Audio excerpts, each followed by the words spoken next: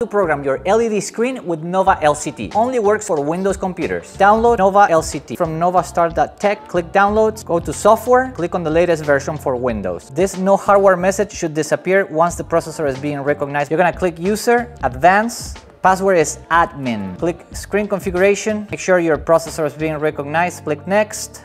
Once you're on the sending card tab, restore the factory settings. Then go to the screen connections tab. Click the configure button at the top right of the screen. Enter the number of columns and rows of your screen. In this example, we are going to use 5 by 3. Depending on the type of panels you are using, you're going to have to change this number. In this case, we are using a 3.9, so we are going to enter 128 by 128. Click apply to the entire row. After this, you're going to start drawing your screen with the diagrams that we provide. If you're using more than one port, you can select the desired port and keep drawing your diagram. Once you finish, you're going to click Send to HW. Now your screen is ready to use. Thank you for watching. If you are looking to transform your space with LED screens, give us a call.